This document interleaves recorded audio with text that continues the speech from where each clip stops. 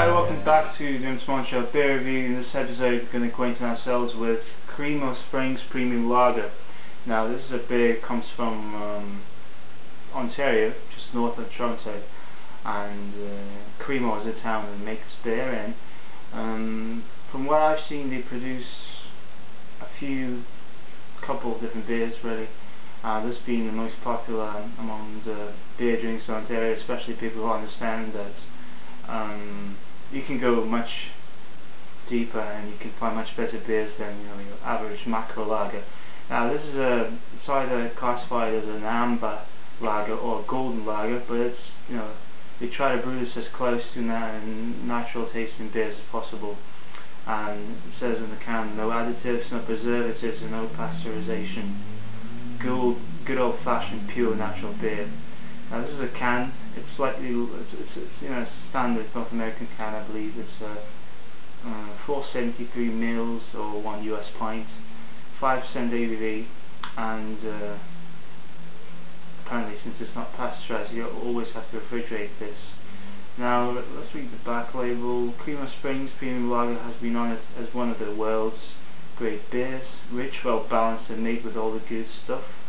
Our direct fire brewing process uses only pure spring water, finest malted barley, imported hops, and select yeast to make this unique amber lager.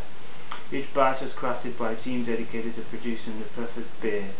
Creemore Springs Premium Lager should be always kept refrigerated and delivered fresh week. Enjoy.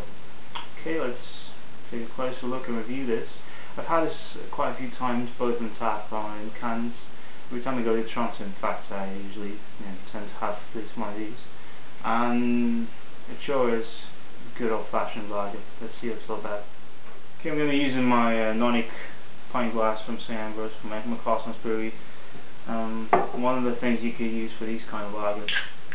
I'm not a big fan of mugs or steins, so that's what I usually go with. Claudette.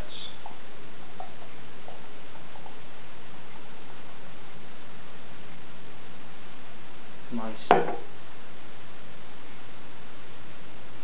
Already kind of smelling differently from all the macros and pale lagers. Now this is not a pale lager, even if you don't want to call it an amber. This is a golden lager. It's not, and you can see from the first appearance that it's not the same to the average macro. In fact, you could confuse this with an ale or something. Even though the carbonate isn't very high, you can definitely see this as more of a lager than an ale.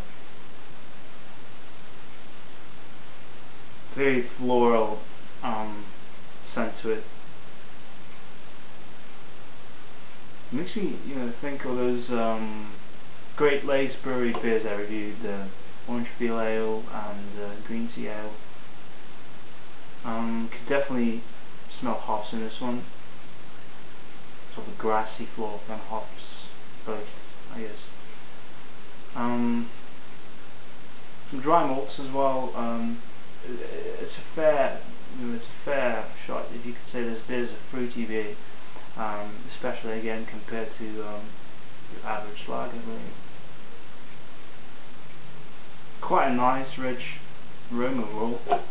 Very, very untypical for lagers usually.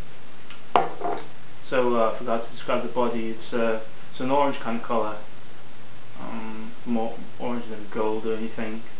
And we've got a nice head that's not, probably not going to dissipate too quickly. Off-white colour. Let's give it a try.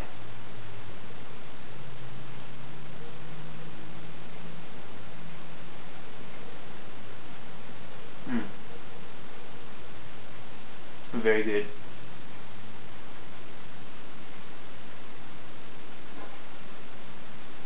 Very enjoyable. Starts out with fair amounts of hop bitterness, followed in a nice fruity notes. I'm thinking like apple, maybe things like that. And then you get a nice malt background as well. Carbonation is just perfect. It's nice and a bit fizzy, but nothing that will disturb the enjoyment. Actually love this more than I usually like it. very good.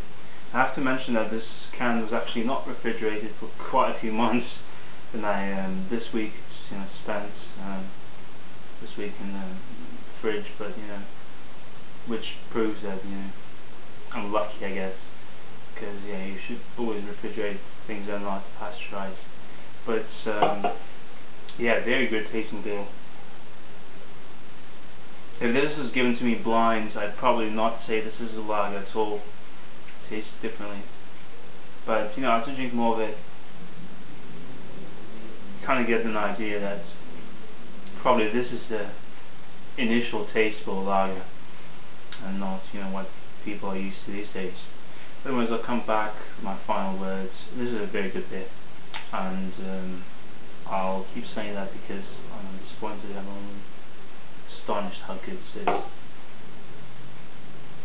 Alright, so I'm back with Creemore Springs. This is a wonderful beer. I guess that's what beer is supposed to taste like, the real sort of craft lagers or maybe old-fashioned beers.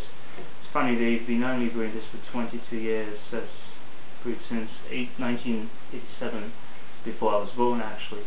But this is very drinkable, very tasty. And the best thing about it, I think, is that you can taste each ingredient separately. You get loads of malts, enough sweetness, enough that grainy, nice feel to it. Not the junks. You get some hoppy, bitterness, maybe some grassiness as well. Definitely fruity for a lager. I was able to discover some notes of orange, maybe apple, pear, in the taste as well as the nose. Drinkable, very drinker friendly. If you drink this loads, and this is probably the most enjoyable pint of Creemore Springs I've ever had, and I tried it on tap as well.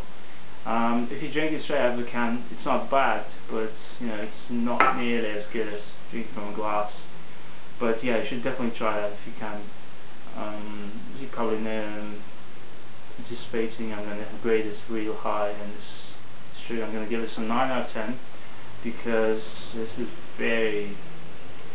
could even deserve a 10, but I'm not going to go that high. But it's pretty much in the same league as all those old-fashioned, natural tasting beers like Anchor Steam, which some people might be a revelation because they don't really taste like lagers, but in fact this is more natural, more real than all the lagers they sell today. But very good beer. I'm really impressed. Wrapping it up, 9 out of 10 for Creemore Springs Premium Lager. Try it out, and just keep drinking good beer. That's all it's all about.